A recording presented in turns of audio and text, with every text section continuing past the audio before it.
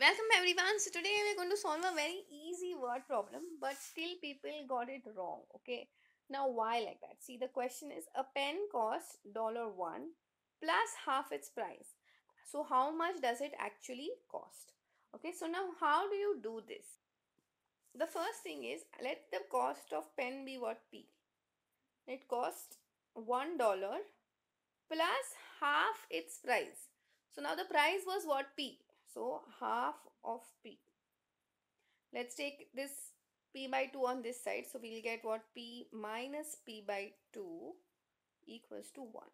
Therefore, p minus p by 2 gets you just p by 2, right? Equals to 1.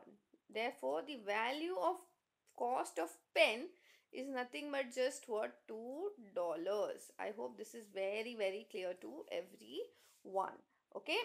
So that's it for today. And trust me, a lot of people thought that, the answer for this one was what? 0.5.